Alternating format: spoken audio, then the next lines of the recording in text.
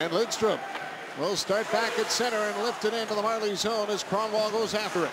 Well, I'll guarantee you that they've talked about getting the puck up high in the net against Carl Gehring as all night long so far. The Marlies trying to get that top shelf shot, and right there just ringing it off the crossbar. Kronwall pokes the puck away to the line. Held in, alone in front. MacKenzie scores! Derek MacKenzie all alone in front of the net on the feed from Motherwell, who picked it off and kept it in the Marlies zone, and it's 2-0 Syracuse. Well, we can start at one end where Stefan Kronwall gets the shot off the crossbar as he walks in right here, and he takes the nice little wrist shot. He beats the goaltender off the crossbar, but then you go back the other way in the defensive zone. The Marlies a little bit overzealous as both defensemen loses the battle on the half wall, and it's Derek MacKenzie all by himself in front of Scott Clemenson as he gets his